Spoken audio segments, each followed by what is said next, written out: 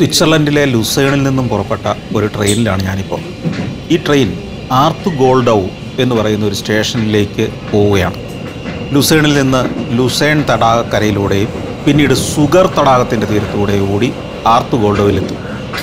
അവിടെ വന്ന് രാത്രിയിലുള്ള മറ്റൊരു ട്രെയിൻ പിടിച്ച് സ്വിറ്റ്സർലൻഡിലെ മലമ്പാതകളും അതിർത്തി ഗ്രാമങ്ങളും ഒക്കെ കടന്ന് ഇറ്റലിയിലെ മിലാനിലെത്തണം. അവിടെ നിന്ന് പുലർച്ചെയുള്ള മറ്റൊരു ട്രെയിൻ പിടിച്ച് യാത്ര ചെയ്ത് രാവിലെ 10 മണിയോടെ വെനീസിലെത്തണം. ഇതാണ് എൻ്റെ യാത്രാ പദ്ധതി. സ്വിസ് ഗ്രാമങ്ങളെയൊക്കെ പിന്നിലാക്കി ട്രെയിൻ പായുമ്പോൾ എൻ്റെ സഹയാത്രികരായി അധികം ആളുകളൊന്നുമില്ല ട്രെയിനിൽ. സ്വിറ്റ്സർലൻഡിലെ ട്രെയിനുകളിൽ പകൽ നേരത്ത് പൊതുവെ ഇങ്ങനെയാണ്, അധികം യാത്രക്കാരുണ്ടാവില്ല. ആർത്ത് ഗോൾഡോയിലേക്ക് 45 മിനിറ്റിൻ്റെ യാത്രയേ ഉള്ളൂ. പുറത്ത് തടാക തീരത്തെ സുന്ദരമായ ഗ്രാമക്കാഴ്ചകളൊക്കെ കാണാം. ഇതൊക്കെ എത്ര കണ്ടാലും മതിവരാത്ത ഗ്രാമീണതയുടെ ദൃശ്യങ്ങളാണ്. ഇതൊക്കെ ഇനി സഞ്ചാരത്തിലെ പഴയ എപ്പിസോഡുകളായി മാറും. ഞാൻ സഞ്ചരിക്കുന്നത് കൂടുതലും പൊതുഗതാഗത സംവിധാനങ്ങളിലാണ്, നാട്ടുകാരിൽ ഒരാളായിട്ട്. അപരിചിതരോടൊക്കെ മാന്യതയുടെ ഒരു അകലം പാലിച്ചാണ് എൻ്റെ സഹയാത്രികരൊക്കെ ഇരിക്കുക. ട്രെയിന് ഒരു പട്ടണത്തിലേക്ക് എത്തിയിരിക്കുന്നു. ആർത്ത് ഗോൾഡോവിൻ്റെ റെയിൽവേ സ്റ്റേഷനിലേക്കാണ് അടുക്കുന്നത്. ഡിസ്പ്ലേ ബോർഡിൽ അത് കാണിക്കുന്നുണ്ട്. പ്രമുഖമായ ഒരു ജംഗ്ഷനാണ് ആർത്ത് ഗോൾഡോ സ്റ്റേഷൻ. സൂറിച്ച്, ബാസൽ, ലുസേൺ എന്നിവിടങ്ങളിലേക്കൊക്കെയുള്ള ട്രെയിനുകൾ വഴി പിരിയുന്നത് ഈ സ്റ്റേഷനിൽ വെച്ചാണ്.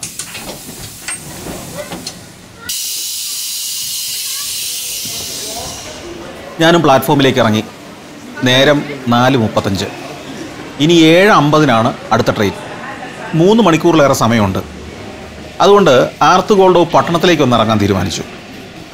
ടൂറിസ്റ്റുകൾ വരുന്ന ഒരു പട്ടണമൊന്നുമല്ല ആർത്ത് ഗോൾഡോ. ഇന്നൊരു ഞായറാഴ്ചയാണ്. അതുകൊണ്ട് നഗരമൊക്കെ പൊതുവെ വിജനമാണ്. ഒറ്റ റെസ്റ്റോറൻറ്റ് പോലും തുറന്നിട്ടില്ല. 200 കൊല്ലം മുമ്പ് വലിയൊരു മലയിടിച്ചിൽ ഏതാണ്ട് പൂർണ്ണമായും തകർന്നടിഞ്ഞൊരു പട്ടണമാണിത്. അതിനെ സംബന്ധിച്ചുള്ള ഒരു മ്യൂസിയമൊക്കെ ഇപ്പോൾ അവിടെയുണ്ട്. ചെറിയൊരു വ്യവസായ കേന്ദ്രം കൂടിയാണ് ഈ പട്ടണം. തെരുവിലെ വിജനമായ വഴികളിലൂടെയൊക്കെ നടക്കുമ്പോൾ ഞാൻ കണ്ട വിചിത്രമായൊരു കാഴ്ച ഇതാണ്. പലതരം മത്തങ്ങകളുടെ ഒരു വിൽപ്പന കേന്ദ്രം. പല നിറത്തിലും ആകൃതിയിലും ഒക്കെയുള്ളവയുണ്ട്. വില എഴുതിയ ഓരോ സ്റ്റിക്കർ ഓരോ മത്തങ്ങയിലും ഒട്ടിച്ചു വെച്ചിട്ടുണ്ട്. ആവശ്യക്കാർക്ക് ഇഷ്ടമുള്ളത് തിരഞ്ഞെടുക്കാം. കച്ചവടക്കാരനെ ഇവിടെ കാണില്ല. എടുത്ത മത്തങ്ങയുടെ വില ഇവിടെ വെച്ചിരിക്കുന്ന ആ ചെറിയ പെട്ടിയിൽ ഇട്ടിട്ട് നമുക്ക് പോകാം. ഇതാണ് സത്യസന്ധതയുടെ നാട്. തെരുവിൻ്റെ കാഴ്ചകൾ കണ്ട് കുറച്ചു നേരം ഞാനിങ്ങനെ നടന്നു. ഇരമ്പി കടന്നു പോകുന്ന വാഹനങ്ങളും അപരിചിതരായ മനുഷ്യരുമൊക്കെ. തണുപ്പ് കൂടി വരുന്നു. പ്രത്യേകിച്ചൊന്നും കാണാനുമില്ല. അതുകൊണ്ട് ഞാൻ റെയിൽവേ സ്റ്റേഷനിലേക്ക് തന്നെ മടങ്ങി. പ്ലാറ്റ്ഫോമിൽ ട്രെയിനുകളെയും യാത്രക്കാരെയൊക്കെ നിരീക്ഷിച്ചുകൊണ്ട് ഞാനങ്ങനെ ഇരുന്നു. സ്വിസ് മനുഷ്യരുടെ ജീവിത രീതികളൊക്കെ നിരീക്ഷിച്ചുകൊണ്ടുള്ള ഒരു കാത്തിരിപ്പ്. 10 മിനിറ്റ് ഇടവിട്ട് ട്രെയിനുകൾ വന്നുകൊണ്ടിരിക്കുന്നു, പോയിക്കൊണ്ടിരിക്കുന്നു. തണുപ്പ് കൂടി വരുമ്പോൾ ചൂടുള്ളൊരു കട്ടൻ കാപ്പി കുടിക്കണമെന്ന് ആഗ്രഹമുണ്ട്. പക്ഷേ സ്റ്റേഷനിൽ ഒരു കാപ്പിക്കട പോലും കണ്ടില്ല. കുറേ നേരം അങ്ങനെ ഇരുന്നു. അപ്പോൾ മിലാനിലേക്കുള്ള ട്രെയിൻ 4-ാം പ്ലാറ്റ്ഫോമിൽ എത്തുമെന്നുള്ള അറിയിപ്പ് ബോർഡിൽ തെളിഞ്ഞു വരികയായി. കൃത്യസമയത്ത് തന്നെ ട്രെയിൻ ഇറ്റാലിയയുടെ ഒരു ട്രെയിൻ അവിടെ എത്തി നിന്നു.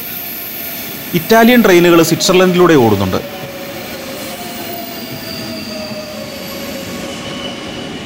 ഒന്നാം ക്ലാസ് ബോഗി ഇതാണ്. അതിനകത്ത് കയറാനായിട്ട് നടന്നു. ബോഗി ഏറെക്കുറെ വിജനമാണ്. സ്വിറ്റ്സർലൻഡിൻ്റെ ഇരുട്ടിലൂടെ ട്രെയിൻ ഓടിത്തുടങ്ങി. എൻ്റെ തൊട്ടടുത്ത സീറ്റിൽ ലാപ്ടോപ്പിൽ സിനിമയൊക്കെ കണ്ട ഒരാൾ ഇരിക്കുന്നുണ്ട്. ഇടയ്ക്കിടയ്ക്ക് സ്ഥലം എന്നറിയാൻ വേണ്ടി മാത്രം അങ്ങനെ പുറത്തേക്ക് ഒന്ന് തലതിരിക്കും. വേറെ ചിലർ വാതിൽക്കൽ കാത്തു നിൽക്കുകയാണ്. അടുത്ത സ്റ്റേഷനിൽ ഇറങ്ങാൻ വേണ്ടിയുള്ള കാത്തുനിൽപ്പാണ്. പുറത്തെ ഇരുട്ടിൽ ചിത്രീകരിക്കാനൊന്നുമില്ല. അതുകൊണ്ട് തന്നെ ക്യാമറ ഒരിടത്ത് ഒതുക്കി വെച്ച് ഞാനും കുറച്ചു നേരം വിശ്രമിക്കാൻ തീരുമാനിച്ചു. ആളൊഴിഞ്ഞ ബോഗികളുമായിട്ട് ട്രെയിൻ അതിൻ്റെ രാത്രി യാത്ര തുടർന്നുകൊണ്ടേയിരിക്കുകയാണ്. ഇടയ്ക്ക് എപ്പോഴോ അത് സ്വിറ്റ്സർലൻഡിൻ്റെ അതിർത്തി കടന്നു. അർദ്ധരാത്രിയോടെ ട്രെയിൻ ഇറ്റലിയിലെ മിലാൻ സെൻട്രൽ റെയിൽവേ സ്റ്റേഷനിൽ എത്തിച്ചേർന്നു. ഞാൻ പ്ലാറ്റ്ഫോമിലേക്ക് ഇറങ്ങി. ഇവിടെ അധികം പേരൊന്നും ഇറങ്ങാനില്ല. ഇനി പുലർച്ചെ 6:30 എനിക്ക് വെനീസിലേക്ക് പോകാനുള്ള ട്രെയിന്. സ്റ്റേഷനിലൂടെ ചുറ്റി നടന്നും കുത്തിയിരുന്നും ഒക്കെ നേരം വെളുപ്പിക്കണം. ഈ ക്യാമറയ്ക്കും ബാഗിനും കാവലിരിക്കണമെന്നുള്ളതിനാൽ എവിടെയെങ്കിലും ഇരുന്ന് ഉറങ്ങാനും പറ്റില്ല. അതുകൊണ്ട് തന്നെ സ്റ്റേഷൻ്റെ വിശാലമായ തളത്തിലൂടെ കുറേ നേരം നടന്നു. യൂറോപ്പിലെ തന്നെ ഏറ്റവും പ്രധാനപ്പെട്ട റെയിൽവേ സ്റ്റേഷനുകളിലൊന്നാണ് മിലാൻ. നല്ല ക്ലാസിക് ചാരുതയുള്ള കൊട്ടാര സമാനമായ ഒരു മന്ദിരം. അമേരിക്കയിലെ വാഷിങ്ടൺ DC-യിലുള്ള യൂണിയൻ സ്റ്റേഷനെ മാതൃകയാക്കിയിട്ടാണ് ഈ സ്റ്റേഷൻ നിർമ്മിച്ചിരിക്കുന്നത്. ഈ പ്ലാറ്റ്ഫോമിലെങ്ങും ഇരിപ്പിടങ്ങളില്ല. അതുകൊണ്ട് വലിയ ബുദ്ധിമുട്ടാണ്. ഇരിക്കാനൊരു സ്ഥലമില്ല. ചുറ്റി നടന്നും കാത്തു നിന്നും ഒരു തരത്തിൽ നേരം വെളുപ്പിച്ചു. അപ്പോഴേക്കും വെനീസിലേക്കുള്ള ട്രെയിൻ 10-ാം നമ്പർ പ്ലാറ്റ്ഫോമിലുണ്ടെന്നുള്ള അറിയിപ്പ് വന്നു. ഞാൻ അവിടേക്ക് നടന്നു. 24 പ്ലാറ്റ്ഫോമുകളുണ്ട് ഇവിടെ. 10-ാം നമ്പർ പ്ലാറ്റ്ഫോമിൽ ട്രെയിൻ ഇറ്റാലിയയുടെ ഒരു ഉഗ്രൻ ട്രെയിൻ വന്ന് കിടപ്പുണ്ട്. കുറച്ച് പേര് കയറാൻ നിൽക്കുന്നു. ഫസ്റ്റ് ക്ലാസ് ബോഗിയിലേക്ക് തന്നെയാണ് എൻ്റെ നടത്തം. വിദേശികൾ ഇൻ്റർനെറ്റിലൂടെ യൂറോയിൽ പാസ് എടുക്കുമ്പോൾ ഫസ്റ്റ് ക്ലാസ് ടിക്കറ്റ് മാത്രമേ കിട്ടുമായിരുന്നുള്ളൂ. അതുകൊണ്ടാണ് ഞാനും എപ്പോഴും ഫസ്റ്റ് ക്ലാസ്സിൽ യാത്ര ചെയ്യുന്നത്. ബോഗിയിൽ 1-2 പേരേ ഉള്ളൂ. മറ്റ് ക്ലാസ്സുകളുമായിട്ട് താരതമ്യപ്പെടുത്തുമ്പോൾ ഈ 1-ാം ക്ലാസ്സിന് ടിക്കറ്റ് നിരക്ക് ഭയങ്കര കൂടുതലാണ്. ഈ കോച്ചിനകത്തെ വിജനതയുടെ ഒരു കാരണം അതായിരിക്കാം. ഇവിടെ നിന്ന് ഇനി 3 മണിക്കൂറിലേറെ സഞ്ചരിക്കണം വെനീസിലെ സാന്താ ലൂസിയ സ്റ്റേഷനിലെത്താൻ. ട്രെയിൻ പുറപ്പെടുകയായി. നേരെ 6:30 ആയെങ്കിലും പുറത്ത് നല്ല ഇരുട്ടാണ്. യാത്ര തുടങ്ങി അധികം താമസിയാതെ തന്നെ ഒരു പരിചാരിക കാപ്പിയും ജ്യൂസും ഒക്കെ ആയിട്ടെത്തി. ലഘുപാനീയങ്ങളും സ്നാക്സും ഒക്കെ സൗജന്യമാണ്. പക്ഷേ വൈന്, ബിയർ തുടങ്ങിയവയും ഇവർ വിതരണം ചെയ്യുന്നുണ്ടെങ്കിൽ അതൊക്കെ പണം കൊടുത്ത് വാങ്ങണം. ഇടയ്ക്കിടയ്ക്ക് ഇവരിങ്ങനെ വന്നുകൊണ്ടിരിക്കും. ഇളം മഞ്ഞിലൂടെ ഇറ്റലിയുടെ മുന്തിരിത്തോട്ടങ്ങളും ഗ്രാമങ്ങളും ഒക്കെ കണ്ടു തുടങ്ങി. വടക്കൻ ഇറ്റലിയിലൂടെയാണ് നമ്മുടെ യാത്ര. അങ്ങകലെ പയ്യെ സൂര്യൻ്റെ കിരണങ്ങൾ കണ്ടു തുടങ്ങി. മയങ്ങിക്കിടന്നിരുന്ന സഹയാത്രികരൊക്കെ ഉണർന്നു കഴിഞ്ഞു. പാനീയങ്ങളുടെ ഉന്തുവണ്ടിയും തള്ളിക്കൊണ്ട് പരിചാരകർ ഇടയ്ക്കിടയ്ക്ക് ഇങ്ങനെ കടന്നു പോകുന്നുണ്ട്. വണ്ടി ഇപ്പോൾ വെറോണ എന്ന സ്റ്റേഷനിലേക്ക് എത്തി. കുറച്ച് പേര് ബോഗിയിലേക്ക് കയറി വന്നു. ഇന്ന് തിങ്കളാഴ്ചയാണ്, അതുകൊണ്ട് ഇത്തിരി തിരക്ക് കൂടുതലാണ്. മറ്റു പട്ടണങ്ങളിലേക്ക് ജോലിക്കും മറ്റും പോകുന്നവരാവാം കൂടുതലും. നോർത്തേൺ ഇറ്റലിയിലെ പ്രമുഖമായൊരു പട്ടണമാണ് വെറോണ. ഒരു ടൂറിസ്റ്റ് കേന്ദ്രവും കൂടിയാണിത്. ആഡംബരങ്ങളൊന്നുമില്ലാത്ത ഒരു റെയിൽവേ സ്റ്റേഷൻ. പുറത്ത് നല്ല തണുപ്പാണ്. പരമ്പരാഗതമായ ഇറ്റാലിയൻ കെട്ടിട നിർമ്മാണ ശൈലി ഇന്നും പിന്തുടരുന്ന ഒരു പട്ടണമാണ് ഈ വെറോണ. അതുകൊണ്ട് തന്നെ യുനെസ്കോ ഈ പ്രദേശത്തിന് ലോക പൈതൃക സ്ഥാന പദവി നൽകിയിട്ടുണ്ട്. വടക്കൻ ഇറ്റലിയിലെ വളരെ പ്രമുഖമായൊരു വ്യവസായ നഗരം കൂടിയാണ് വെറോണ. 2.5 ലക്ഷത്തിലേറെ ആളുകളുണ്ട് വെറോണയിൽ. 2000 കൊല്ലം മുമ്പ് റോമാ സാമ്രാജ്യത്തിൻ്റെ ഭാഗമായിരുന്നു ഈ പ്രദേശമൊക്കെ. മുന്തിരിത്തോപ്പുകൾക്കും വൈൻ സെല്ലാറുകൾക്കും ഒക്കെ പ്രസിദ്ധമായ പ്രദേശം. ഇത് ഈ കാലത്തൊന്നും തുടങ്ങിയ കൃഷിയല്ല. റോമാക്കാരുടെ കാലം മുതൽ വൈനിൻ്റെ പ്രശസ്തമായ കേന്ദ്രമായിരുന്നു വെറോണ. വടക്കൻ ഇറ്റലിയുടെ പ്രകൃതിയും ഗ്രാമക്കാഴ്ചകളും ഒക്കെ കണ്ടുകൊണ്ട് ഞാനങ്ങനെ ഇരിക്കുകയാണ്. ഇറ്റലിയിലെ ഏറ്റവും സമ്പന്നമായ മേഖലകളിലൊന്നാണിത് വെറോണ. കാർഷികമായും സാംസ്കാരികമായും സമ്പന്നമായൊരു മേഖല. മണ്ണിൻ്റെ ഫലഭൂയിഷ്ഠതയും അനുകൂലമായ കാലാവസ്ഥയും ഒക്കെ ഇവിടുത്തെ കാർഷിക രംഗത്തെ വളരെ സമ്പന്നമാക്കുന്നു. ഈ പുറത്തെ കാഴ്ചകളൊക്കെ വിജനമാകുമ്പോൾ ഞാൻ ക്യാമറ ട്രെയിനിനകത്തേക്ക് തിരിക്കും. മൊബൈൽ ഫോണിൻ്റെ വിനോദങ്ങളിൽ ഇങ്ങനെ മുഴുകിയിരിക്കുകയാണ് പലരും. മറ്റു ചിലർ സ്വകാര്യ സംഭാഷണത്തിൻ്റെ ലോകത്താണ്. ഒരാഴ്ചയുടെ തിരക്കുകളും ജോലിയുടെ സമ്മർദ്ദങ്ങളും ഒക്കെ ഇന്ന് തുടങ്ങുകയാണ്. അതിൻ്റെ ടെൻഷനാണ് ചിലരുടെ മുഖത്ത്. ട്രെയിൻ വേറൊരു സ്റ്റേഷനിലേക്ക് എത്തി. വിസൻഷ എന്ന് പറയുന്ന സ്റ്റേഷൻ. പ്രഭാതക്കുളിരിൽ ട്രെയിൻ കാത്തു നിൽക്കുന്ന യാത്രികരെ കാണാം. പ്ലാറ്റ്ഫോമിൽ അത്യാവശ്യം തിരക്കുണ്ട്. ട്രെയിനിനകത്തേക്ക് കൂടുതൽ പേര് കയറി വന്നുകൊണ്ടിരിക്കുന്നു. വടക്കൻ ഇറ്റലിയിലെ പ്രധാനപ്പെട്ട ഒരു റെയിൽവേ സ്റ്റേഷനാണ് വിസൻസ. വിസിൽ മുഴങ്ങി. ട്രെയിൻ വിസൻസയിൽ നിന്നും യാത്ര തുടരുകയാണ്. ചില നേരങ്ങളിൽ ഈ ട്രെയിൻ യാത്ര വളരെ വിരസമായിട്ട് തോന്നും. പുതുമയുള്ള ഒരു കാഴ്ചയില്ലാതെ വരുമ്പോഴാണത്. ഇടയ്ക്ക് ടിക്കറ്റ് എക്സാമിനർ കടന്നു വരും. അപ്പോഴാണ് ബോയ്ക്കുള്ളൊരു ചെറിയ അനക്കം ഉണ്ടാകുന്നത്. ടിക്കറ്റിംഗ് മെഷീനും ക്യാൻസലിങ്ങിനുള്ള പഞ്ചിങ് ഉപകരണങ്ങളും ഒക്കെ ആയിട്ടാണ് TTയുടെ പര്യടനം.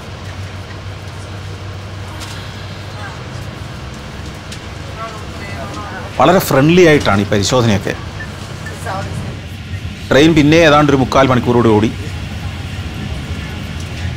ഇപ്പോൾ ഇറ്റാലിയൻ ഉപഭൂഖണ്ഡത്തിൻ്റെ കിഴക്കൻ തീരത്തേക്ക് എത്തിയിരിക്കുകയാണ്. അഡ്രിയാറ്റിക് കടലിൻ്റെ തീരം. ഇറ്റലിയുടെ മെയിൻലാൻഡ് ഇപ്പോൾ ഇവിടെ അവസാനിക്കുകയാണ്. ഇനി ഈ പാലത്തിലൂടെ വെനീസിലേക്കാണ് നീങ്ങുന്നത്. ലിബർട്ടി ബ്രിഡ്ജ് എന്നാണ് ഈ പാലത്തിൻ്റെ പേര്. 1933 തുറന്ന പാലത്തിന് 5 കിലോമീറ്റർ നീളമുണ്ട്. വെനീസ് ദ്വീപിൻ്റെ തീരത്ത് നങ്കൂര വിട്ട് കിടക്കുന്ന കൂറ്റൻ ഉല്ലാസക്കപ്പലുകൾ കാണാം. ലോകത്തെ ഏറ്റവും വലിയ ടൂറിസം തീരമാണിത്. തീരത്ത് നിരയൊത്ത് നിൽക്കുന്ന ചരിത്ര മന്ദിരങ്ങൾ, ആയിരക്കണക്കിന് സഞ്ചാരികളുമായി എത്തി ഉല്ലാസക്കപ്പലുകൾ ഇങ്ങനെ നിരന്ന് കിടക്കുന്നു. 3 കിലോമീറ്റർ നീളവും 1.5 കിലോമീറ്റർ വീതിയുമുള്ള ഒരു ദ്വീപ് സമൂഹമാണ് പഴയ വെനീസ് നഗരം. പാലം കടന്ന് ട്രെയിൻ വെനീസ് ദ്വീപിലേക്ക് പ്രവേശിച്ചു. സാന്താലൂസിയ റെയിൽവേ സ്റ്റേഷനാണിത്. വെനീസിനെ പുറലോകമായിട്ട് ബന്ധിപ്പിക്കുന്ന പ്രധാനപ്പെട്ട സ്റ്റേഷനാണ് സാന്താലൂസിയ. ദ്വീപിലെ ഏക ബസ് ടെർമിനലും ഇവിടെ തന്നെയാണ്. യാത്രക്കാരൊക്കെ ഇറങ്ങാനുള്ള തയ്യാറെടുപ്പിലാണ്. ചരിത്രമുറങ്ങുന്ന വെനീസിൻ്റെ മണ്ണിലേക്ക് ഇറങ്ങാനുള്ള ആവേശത്തോടെ ക്യാമറയും പാണ്ടക്കെട്ടും ഒക്കെ എടുത്ത് ഞാനും വാതിൽക്കിലേക്ക് നടന്നു. സഞ്ചാരം 18ാം volume പെൻഡ്രൈവിൽ. Vietnam, France, Belgium, Netherlands, Mexico, Greece. സഞ്ചാരം വോളിയം നമ്പർ 18. ഫുൾ HD-യിലുള്ള ഈ അപൂർവ ദൃശ്യയാത്രാ വിവരണ ശേഖരം സ്വന്തമാക്കാൻ സഞ്ചാരം എന്ന് SMS ചെയ്യൂ. ഫോൺ 9995 444 222. ഈ സ്റ്റേഷനിൽ വന്നിറങ്ങുന്ന യാത്രക്കാരിൽ 90% വിനോദസഞ്ചാരികളാണ്. മെയിൻലാൻഡിൽ നിന്നെത്തുന്ന ജോലിക്കാരാണ് ബാക്കിയുള്ള 10%. ഞാൻ സ്റ്റേഷന് പുറത്തേക്ക് നടന്നു. വലിയൊരു സ്റ്റേഷനാണ് സാന്താലൂസിയ. ഓരോ ട്രെയിനും വന്ന് നിൽക്കുമ്പോൾ അതിൽ നിന്നും വിനോദസഞ്ചാരികളുടെ വലിയ കൂട്ടം വെനീസിൻ്റെ തെരുവുകളിലേക്ക് നടന്നിറങ്ങും. ഓരോ ദിവസവും 1,00,000-ലേറെ ടൂറിസ്റ്റുകളാണ് ഈ ചെറു ദ്വീപിൽ വന്നിറങ്ങുന്നത്. റെയിൽവേ സ്റ്റേഷൻ്റെ മുൻഭാഗം വിശാലമായൊരു സ്ക്വയറാണ്. എപ്പോഴും തിരക്കുള്ള ഒരു സ്ക്വയർ. വന്നിറങ്ങിയവരും തിരികെ പോകുന്നവരുമായ സഞ്ചാരികളാണ് ഇവരെല്ലാം. സംഘമായിട്ടെത്തിയവരാ. സ്റ്റേഷൻ അടുത്ത് തന്നെയാണ് ഞാൻ മുറി ബുക്ക് ചെയ്തിരിക്കുന്ന ഹോട്ടൽ. അവിടേക്ക് നടക്കാൻ തീരുമാനിച്ചു. ഇവിടെ ഒരു ഇൻഫർമേഷൻ സെൻ്ററുണ്ട്. നഗരമാപ്പും കാഴ്ചകളെപ്പറ്റിയുള്ള വിവരണങ്ങളും ഒക്കെ അവിടെ നിന്ന് സംഘടിപ്പിച്ചു. പിന്നെ ഗ്രാൻഡ് കനാലിൻ്റെ തീരത്തേക്ക് എത്തി. വെനീസ് ദ്വീപിനെ 2ആയി പകുത്ത് ഇംഗ്ലീഷ് അക്ഷരമാലയിലെ എസിൻ്റെ ആകൃതിയിൽ കിടക്കുന്ന ഒരു കനാലാണ് ഇത്. ചില ഭാഗങ്ങളിലൊക്കെ 40 മീറ്റർ വരെ വീതിയുണ്ട് ഗ്രാൻഡ് കനാലിന്. കരയിലൂടെ ഓടുന്ന വാഹനങ്ങളില്ലാത്ത വെനീസിലെ മുഖ്യ ഗതാഗതോപാധി ഇത്തരം ബോട്ടുകളാണ്. ഗ്രാൻഡ് കനാലും അതിലേക്ക് വന്നു ചേരുന്ന 200ഓളം ചെറു കനാലുകളുമാണ് ഈ നഗരത്തിലെ ഗതാഗത മാർഗം. യാത്രാ ബോട്ടുകളും ചരക്ക് ബോട്ടുകളും ഏത് നേരത്തും കനാലിൽ കാണാം.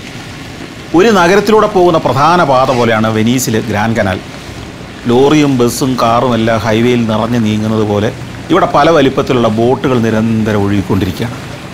ഗ്രാൻഡ് കനാലിലേക്ക് വന്നു ചേരുന്ന ഉപകനാലുകളിലുണ്ട് ഇത്തരത്തിൽ ഗതാഗത തിരക്ക്. വെനീസിലെ പര്യവേഷണം ഞാൻ ഇവിടെ തുടങ്ങുകയാണ്. സ്കാൽസി ചർച്ചാണിത്. 1600കളിൽ ബറോക്ക് ശൈലിയിൽ നിർമ്മിച്ച ഒരു ദേവാലയം.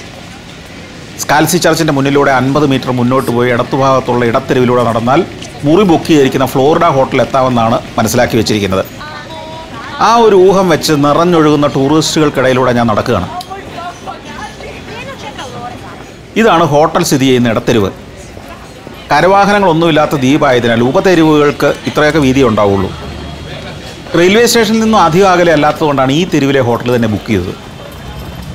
പഴഞ്ചൻ കെട്ടിടങ്ങൾക്കിടയിലൂടെ ഹോട്ടൽ അന്വേഷിച്ച് നടക്കുമ്പോൾ കനറൈജിയോ തെരുവിലെ 106 നമ്പർ കെട്ടിടത്തിൽ ആ ബോർഡ് കണ്ടു, ഹോട്ടൽ ഫ്ലോറിഡ. പുറമേ നിന്ന് കണ്ടപ്പോൾ പഴയതാണെന്ന് തോന്നിയെങ്കിലും ഹോട്ടൽ വലിയ തിരക്കേടില്ല. സൗകര്യങ്ങളെല്ലാം ഉള്ള നല്ലൊരു മുറി. ഒന്ന് കുളിച്ച് ഫ്രഷാകാനുള്ള സമയം എടുത്തുള്ളൂ. പെട്ടെന്ന് തന്നെ വെനീസിൻ്റെ തെരുവിലേക്ക് ഇറങ്ങി. തെരുവുകളിൽ ടൂറിസ്റ്റുകളുടെ പ്രവാഹം തുടരുകയാണ്. ഹോട്ടലിൽ നിന്ന് ഇറങ്ങി വരുന്നിടത്ത് തന്നെ ഒരു പാലമുണ്ട്. സ്കാൽസി ബ്രിഡ്ജ് എന്നാണ് ഇതറിയപ്പെടുന്നത്. പാലത്തിൻ്റെ മുകളിൽ നിൽക്കുമ്പോൾ പൗരാണിക മന്ദിരങ്ങൾക്കിടയിലൂടെ ഗ്രാൻഡ് കനാൽ നീണ്ടുപോകുന്നത് ഒരു ഗംഭീര കാഴ്ചയാണ്. ഈ കനാലിലൂടെ വേണമെങ്കിൽ സാൻമാർക്ക് സ്ക്വയർ വരെ പോകാം. പക്ഷേ ബോട്ടിൽ കയറാതെ സാൻമാർക്ക് സ്ക്വയർ വരെ ഒന്ന് നടക്കാനാണ് എൻ്റെ തീരുമാനം.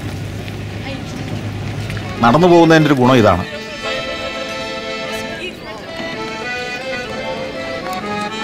ഇത്തരം ധാരാളം കലാകാരന്മാരെ കാണാം.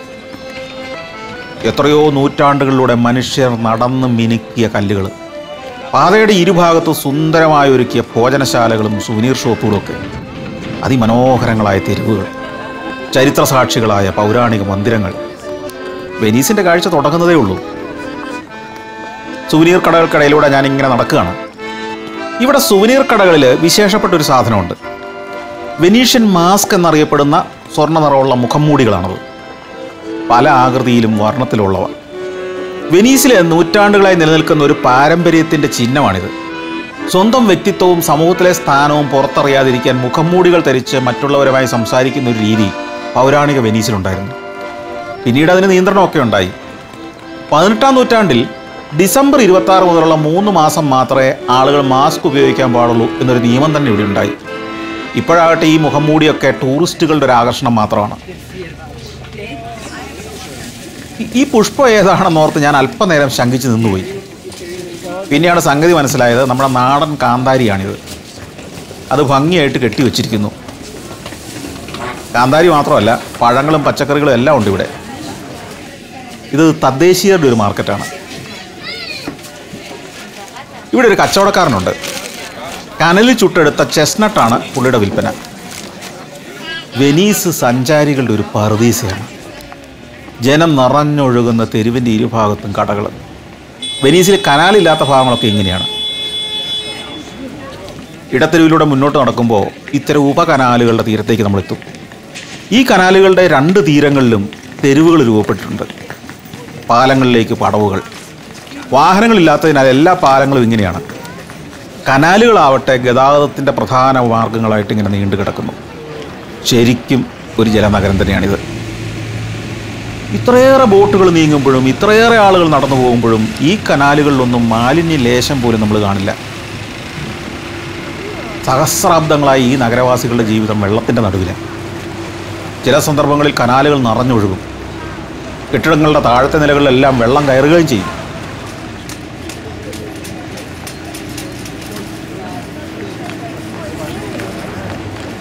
കനാലുകൾക്ക് കുറുകെ 100 കണക്കിന് പാലങ്ങളുണ്ട്. പാലങ്ങളുടെ പടവുകൾ കയറി വരുന്നത് എല്ലാം ടൂറിസ്റ്റുകളാണ്. ഇടുങ്ങിയ തെരുവ് വന്നു ചേരുന്നത് ചെറിയൊരു സ്ക്വയറിലേക്കായിരിക്കും. അവിടെ ആഠ്യത്വമുള്ള കസേരകളും വിരിയിട്ട മേശകളും ഒക്കെയായി റെസ്റ്റോറൻറ്റുകൾ ഒരുങ്ങിയിരിക്കുന്നു. ഇവിടെ ഇരുന്ന് രുചിയേറിയ വെനീഷ്യൻ പരമ്പരാഗത വിഭവങ്ങളൊക്കെ ആസ്വദിച്ച് കഴിക്കാം. സ്ക്വയറിൽ നിന്നും ഇടത്തെരുവുകൾ നാനാഭാഗത്തേക്ക് നീണ്ടുപോകുന്നുണ്ട്. ആ തെരുവുകൾ ചെന്നെത്തുന്നത് ഒരു പള്ളിയുടെയോ പുരാണ മന്ദിരത്തിൻ്റെയോ അങ്കണത്തിലേക്കായിരിക്കും. തെരുവ് ഇങ്ങനെ കണ്ടു നിൽക്കുമ്പോൾ നമ്മളിൽ വികാരങ്ങളുടെ ഒരു വേലിയേറ്റം തന്നെ ഉണ്ടാവും. ചരിത്രമറിയുന്നവർക്ക് 16-ാം നൂറ്റാണ്ടിൽ ഷേക്സ്പിയർ സൃഷ്ടിച്ച കഥാപാത്രങ്ങൾ ജീവിച്ച തെരുവുകൾ ഇതൊക്കെയായിരുന്നു എന്നോർക്കണം. അന്റോണിയോയും ഷൈലോക്കും പോർഷയും ഗ്രാഷ്യാനോയും ഒക്കെ ഈ മന്ദിരങ്ങളിൽ ഇപ്പോഴും വസിക്കുന്നുണ്ടെന്ന് നമുക്ക് തോന്നും. ചരിത്രവും കാൽപ്പനികതയും ഒക്കെ ഇഴചേർന്ന് കിടക്കുന്ന ഒരു നാടിൻ്റെ തെരുവുകളിലൂടെ ഒഴുകി നീങ്ങുന്ന ഒരനുഭവം മറ്റൊരു നാടും എനിക്ക് സമ്മാനിച്ചിട്ടില്ലാത്ത യാത്രാനുഭവമാണിത്. മഹാമന്ദിരങ്ങൾക്കിടയിലെ ചെറുകനാലുകൾ ഗ്രാൻഡ് കനാലിൽ ചെന്ന് ചേരുന്നു. ഈ നാടിൻ്റെ പാതകളാണ് ഈ കനാലുകൾ. വെട്ടിത്തിളങ്ങുന്ന ബോട്ടുകൾ കനാലിലൂടെ നീങ്ങുന്നത് ഒരു സുന്ദരമായ കാഴ്ച. റോഡിൽ ആളുകൾ കാറുകൊണ്ട് പത്രാസ് പ്രകടിപ്പിക്കുന്നു. ഈ ജലനഗരത്തിലാകട്ടെ കാറുകളുടെ സ്ഥാനത്ത് ബോട്ടുകൾ കൊണ്ട് ആളുകൾ പത്രാസ് കാണിക്കുന്നു. ഇവിടുത്തെ മനുഷ്യരുടെ പ്രധാന വാഹനം ബോട്ട് തന്നെയാണ്. വൻ വിലയുള്ള ബോട്ടുകൾ വെനീഷ്യൻ കനാലുകളിലെ സ്ഥിര സാന്നിധ്യമാണ്. മെയിൻലാൻഡിലെ ആളുകൾ കാറ് വാങ്ങുന്നത് പോലെ വെനീസിലെ കുടുംബങ്ങൾ ബോട്ടുകൾ വാങ്ങുന്നു. മിക്ക വീടുകളുടെയും വാതിൽ തുറക്കുന്നത് റോഡിലേക്കല്ല, കനാലിലേക്കാണ്. സ്വകാര്യ ബോട്ടുകൾക്ക് പുറമെ ടാക്സി ബോട്ടുകളും ചരക്ക് ബോട്ടുകളും ആംബുലൻസ് ബോട്ടുകളും ഒക്കെ ഇവിടെയുണ്ട്. പബ്ലിക് ബോട്ടുകൾ വേറെ. ACTV എന്ന ചുരുക്കപ്പേരിൽ അറിയപ്പെടുന്ന പബ്ലിക് ട്രാൻസ്പോർട്ട് സംവിധാനമാണ് വെനീസിലുള്ളത്. പൊതുജനങ്ങൾക്ക് വേണ്ടി വാട്ടർ ബസ് സർവീസ് നടത്തുന്ന അവരാണ്. എറണാകുളത്ത് MG റോഡിലൂടെയൊക്കെ കാറുകൾ പോകുന്നത് പോലെയാണ് വെനീസിലെ കനാലുകളിൽ ബോട്ടുകൾ നീങ്ങുന്നത്. പല വലിപ്പവും പല വിലയുമുള്ള ബോട്ടുകൾ, അത്യാഡംബര ബോട്ടുകൾ വരെ ഇതിലുണ്ട്. കെട്ടിടങ്ങൾക്കിടയിലൂടെ തലങ്ങും വിലങ്ങും പോകുന്ന ജലപാതകളാണ്. ഇതിൽ 25 റൂട്ടുകളിലൂടെ പബ്ലിക് വാട്ടർ ബസ്സുകൾ സർവീസ് നടത്തുന്നുണ്ട്. 5-6 നിലയുള്ള ഈ കെട്ടിടങ്ങളെല്ലാം വെള്ളത്തിലാണ് നിൽക്കുന്നത്. ചുടുകെട്ട് കണ്ട പണിതാണ് മിക്കവാറും കെട്ടിടങ്ങളും. വലിയ മരത്തടികൾ കൊണ്ട് പൈലിംഗ് നടത്തി അതിന് മുകളിലാണ് ഈ കെട്ടിടങ്ങൾ പണിതുയർത്തിയിരിക്കുന്നത്. 600-700 വർഷം പഴക്കമുള്ള കെട്ടിടങ്ങളാണ് മിക്കതും. കെട്ടിടനിരകളെ ബന്ധിപ്പിച്ചുകൊണ്ട് കനാലുകൾക്ക് കുറുകെ ഇടയ്ക്കിടെ ചെറു പാലങ്ങൾ കാണാം. ഇത് വ്യത്യസ്തമായൊരു സംസ്കാരത്തിൻ്റെ ലോകമാണ്. വെനീസിൻ്റെ അത്ഭുതകരമായ കാഴ്ചകളിലേക്ക്, അറിവുകളിലേക്ക് ഞാൻ ഇറങ്ങാൻ പോകുന്നതേ ഉള്ളൂ. Sancharam.